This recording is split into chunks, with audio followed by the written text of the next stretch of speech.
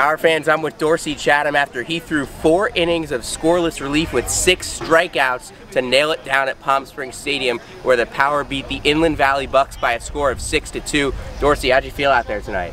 Felt pretty good out there. I think Bryant behind the plate was an absolute wall, and getting some ground balls, feeling good out there. Now, you felt confident in your repertoire today with Bryant catching you. What did you think was working best for you? I'd say getting ahead with the fastball, starting with strike one is a big deal, and then just finishing with the slider today. A pretty efficient 4 innings. It saves the bullpen after a big weekend where the Power played 4 baseball games. What does that say about this team?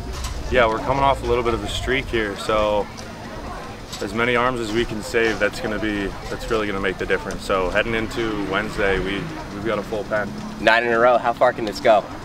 Full season. Not. All right, thank you guys.